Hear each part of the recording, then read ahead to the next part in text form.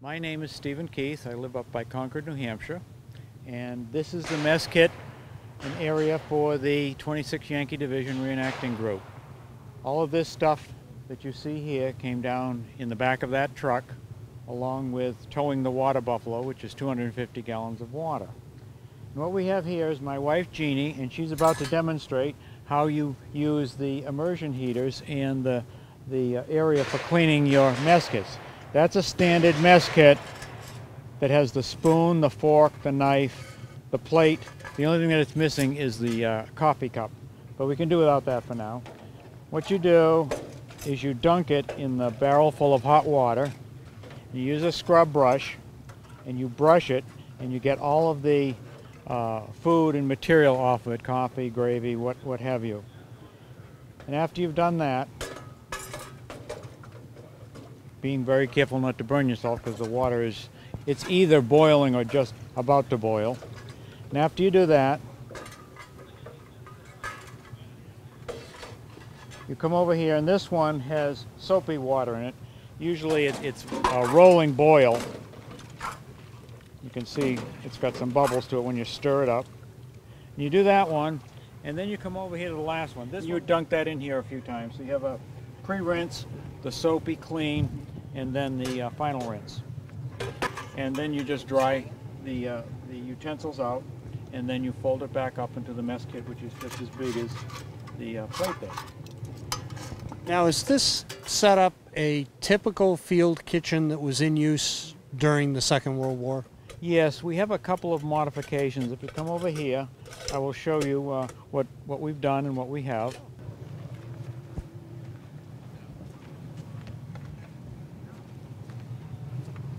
What we have here is we have a couple of different stoves. This is a squad stove. This one is made with the same drip system. Normally you have at the other end of this hose here, that's what that tripod is for, you have a jerry can hung upside down. And the gasoline drips in here, and you have a little burner, and it splatters, and same thing. It goes around all the burners on all of the cook area here, and then it goes up the stack. Next door we have the standard World War II field rangers, and they still use these today, although today they run on diesel fuel. Originally these ran on gasoline, like a Coleman stove or a Coleman lantern that has a mantle. They're very tricky to use, and they can be kind of dangerous. So all of these right now are just using propane space heaters. We're making some more coffee right there. GI coffee. You boil the water with coffee grounds in it. You put a couple of eggshells in it, and when the eggshells sink, they usually take the coffee grounds with them. And so you have just the coffee up on top, and you have to ladle it out. Sometimes you have to filter it a little bit, so you don't have too much chewy coffee. Of a pan, we have, let me show you, we have some of the pans here. This is a pan, typical pan, and like for example yesterday, what we did was we made beans and franks, and we put the beans and the franks in here, and we cooked them, well, heated them up anyways. And you can either put this up on top. You see we have these little levers that flip out from the side to keep the thing from falling down through. You can either put it in there, or you can open the door and put it in here. Okay, and you can use it with or without the lid. I can't put that on without the things on. And you can actually put a couple of them in there in a couple of different locations.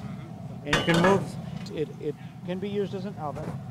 And what they did, you see, they had the brackets here, and one of the things they had for these was they had a plate that was actually two pieces of steel with insulation in between.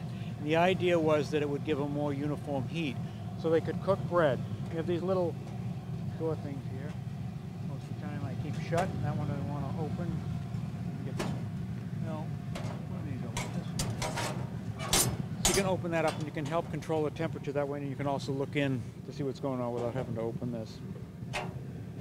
You also have a set down here normally that close when you're running with the gasoline burners. But again, they're very finicky, and they can be extremely dangerous. My uncle was a cook in World War II, and he had a truck like mine, and he had 3 of these down the side, and he said every now and then one of them would go nuts on him. and he had a special steel hook with a loop on the end, and he just hooked the burner and drag it down the back and throw it off the back of the truck to get rid of it before it burned the truck up. They have handles on the side. This is how you pick them up, one on each side, or typically you empty them before you try to pick them up. They also have locks here, spring-loaded locks. They actually hitch together. Okay. So if you have them in the back of a truck, like my truck there, you can just strap one of them down and the other ones will stay together because they're all hitched. And over here, this is the 250-gallon aluminum water buffalo that would carry your drinking water and water for cooking and cleaning and assorted other things. It has a hand pump on the front and a hose that comes out, and it's got a strainer there on the front, which is buried underneath all this stuff. And what they would do is they would come up to a stream or something, and they'd throw that in there and they'd hand pump it to fill it up. And then they'd throw a lot of times iodine in them. I think that's what they used pretty much in World War II.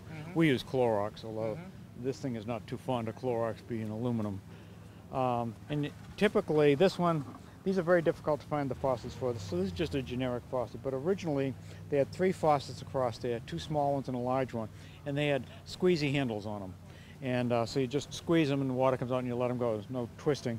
And they had covers for them such that as you're driving down the street, if it's dusty or something, it doesn't get all inside the valves and spouts and stuff. And this has a little Lynette on it, the loop there that goes on the back of the truck, and that's how it gets towed. Naturally, it's got cable for the lights in the back. And as I said before, we had all of this stuff in the back of that truck. It was quite a job to put it all in there, and I took pictures of how I did it because we have so many pans. We brought extra pans with us. We had to put them in here in non-standard ways to make them all fit. And then over here what we did was we brought a couple of barrels, 55-gallon barrels, like they would typically use, to set up a table. But that's how we do our serving. And we take and we can serve right out of the lids there. That's why we have these pieces of 2x6, because you have the handle sticking down, otherwise it rocks all over the place. The book says that each one of these is capable of feeding 30 people. So we could typically feed 90 people, but it's more efficient to have them divided up this way and have them cook different things, simultaneously. Otherwise, it gets a little difficult to try and feed the people simultaneously. In addition, I showed you the pot that's in there that we're making the coffee in. There's 3 different pots that come in there, and there are 3 different sizes. And we left the biggest one at home because we didn't need it. This is a Maramite can, which is a later version in World War II.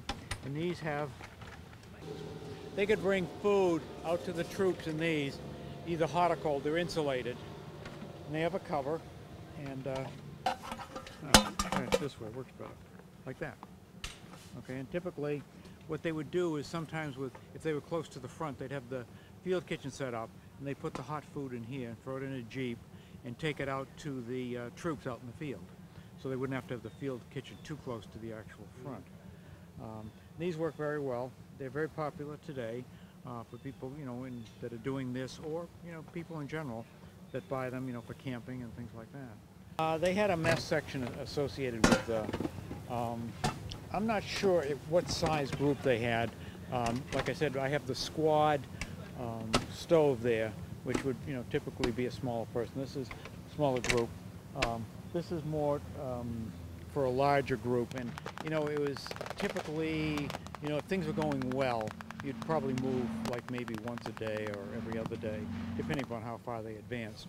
If it was more of a static sort of thing, you'd be hanging back a little bit, and they would use the Maramite cans to bring the troops forward, because if it was more static, it might mean that you might have to go backwards a little bit, and it takes a while to pack all of this up, and you wouldn't want to be overrun with enemy troops and lose your hot food.